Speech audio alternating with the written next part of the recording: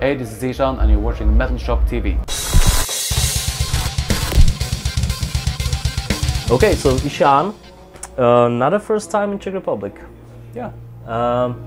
Do you have a kind of special memories or anything interesting that happened to you in here in Czech Republic? I spent my honeymoon here 20 years ago. That's special. So definitely, yeah. Of course, I've played Brutal Assault many times. You know, those are good memories. Where was your honeymoon, if that's not too personal? In Prague. In Prague, okay. Yeah. Okay. I've got a special memory about you. The last time you played a solo show in Czech Republic at the Brutal Assault, somehow happened that your equipment got lost on the airport. How did that happen? That often happens when you do fly-ins. So yeah, you just have to make do, have a plan B. Okay. You brought stuff from Lepros, so I guess you are good friends with them. Yes. Okay. The singer Einar, he's my youngest brother-in-law. Okay. So we're family. Okay. Yeah, so and they used to be my backing band. Yeah. Okay. When I did my first solo shows. Yeah. Okay. There are a lot of musicians nowadays that tend to say that they are free to do anything, but at the end of the day, they are like they have to follow a certain pattern or just listen to what their fans are saying to them. But with you, I think you are one of the last, like a really free artists. Thank you. Because in the 90s, you've had like a extreme black metal band. Right now, you've got songs like Until I Too Dissolve.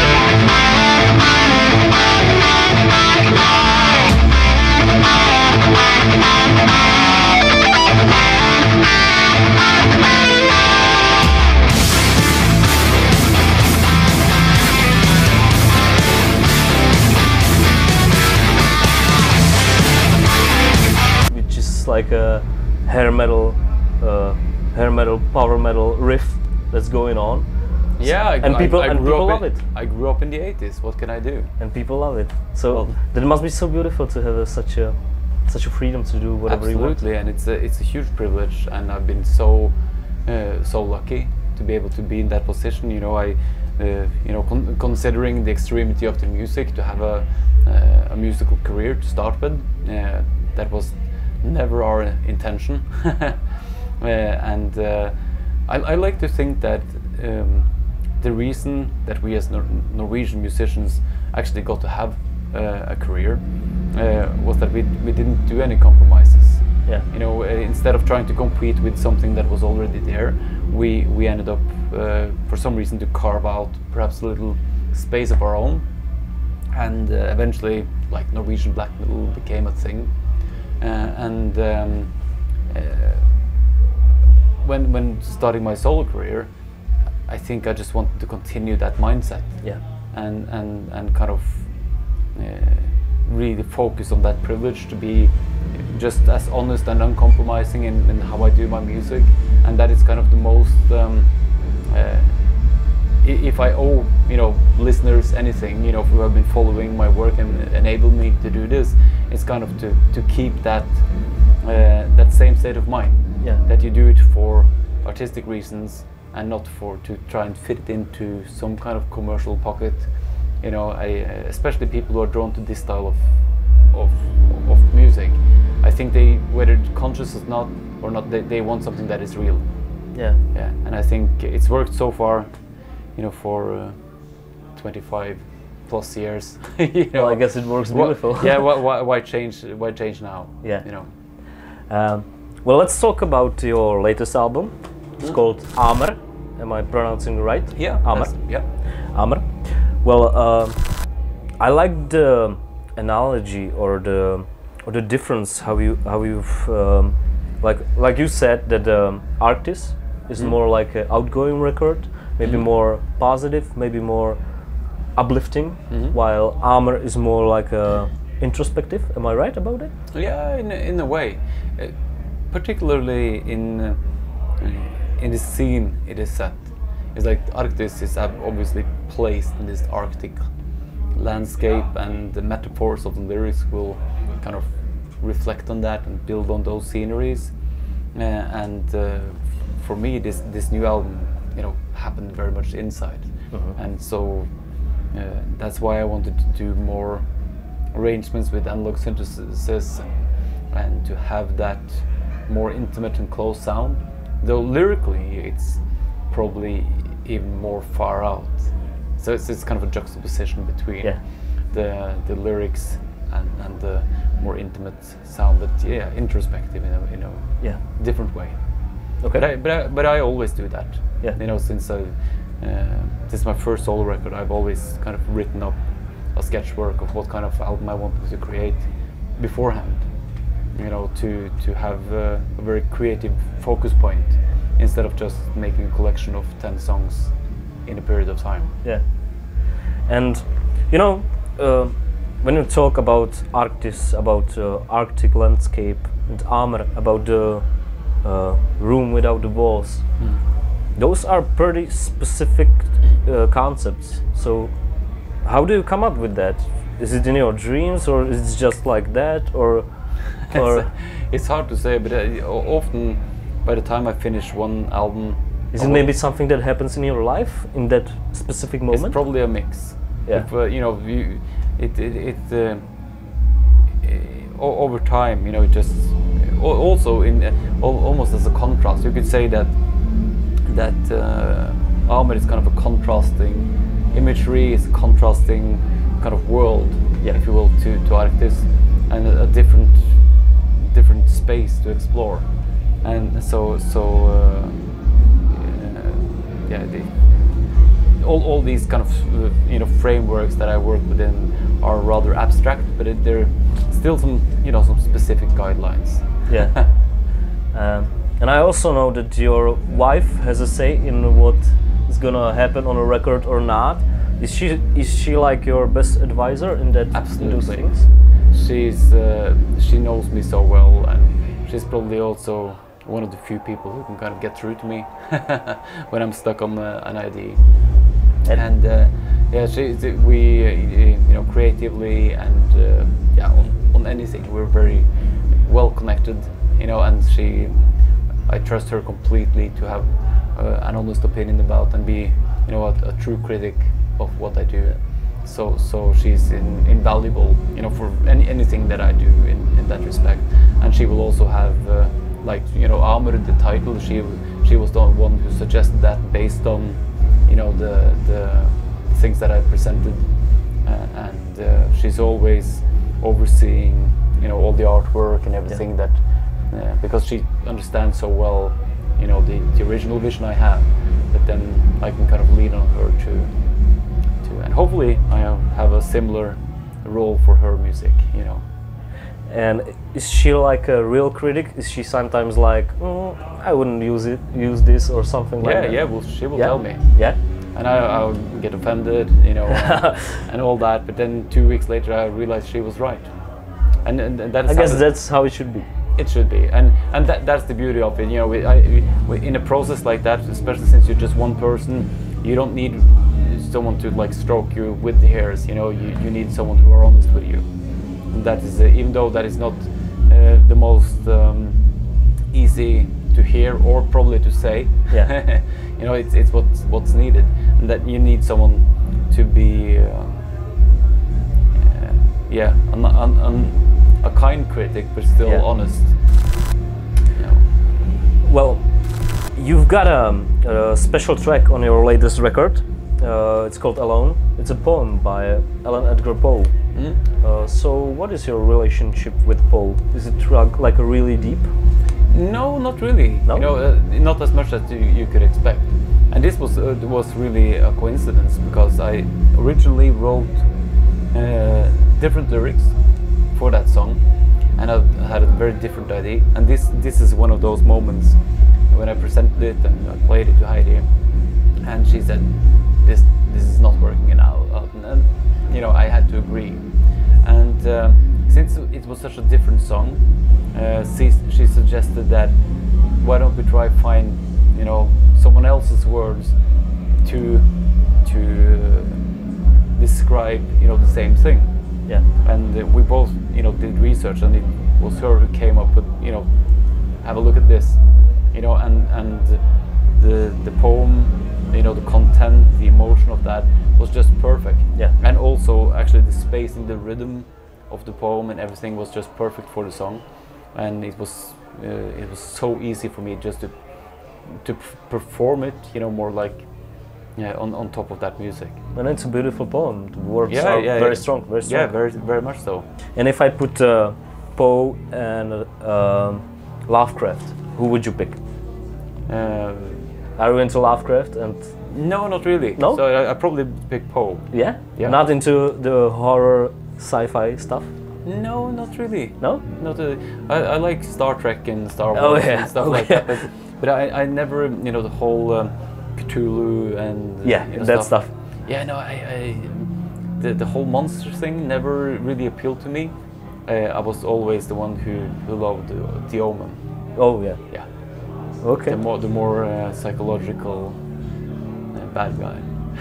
Yeah. Well, I was wrong about that because I thought, you know, he's using Poe, so he's gonna be into that stuff, you know. Yeah, maybe I didn't research it enough. Yeah. You know? Okay. Cool. Well, I heard that you are not into the modern metal music, not so much.